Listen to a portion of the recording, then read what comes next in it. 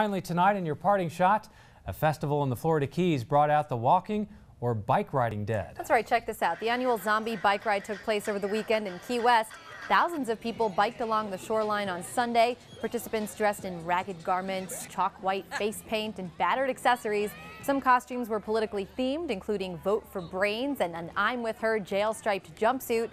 A smoke-breathing dragon flapped its wings and some zombies, get it, buzzed their way through the crowd. Even superstar Prince rose from the dead to navigate his Purple Rain ride. That's a really good Prince. They know how to have a good time in Key West. They sure do. Well, that will do it for your TV6 News tonight. Wheel of Fortune comes your way next. Good night, everyone.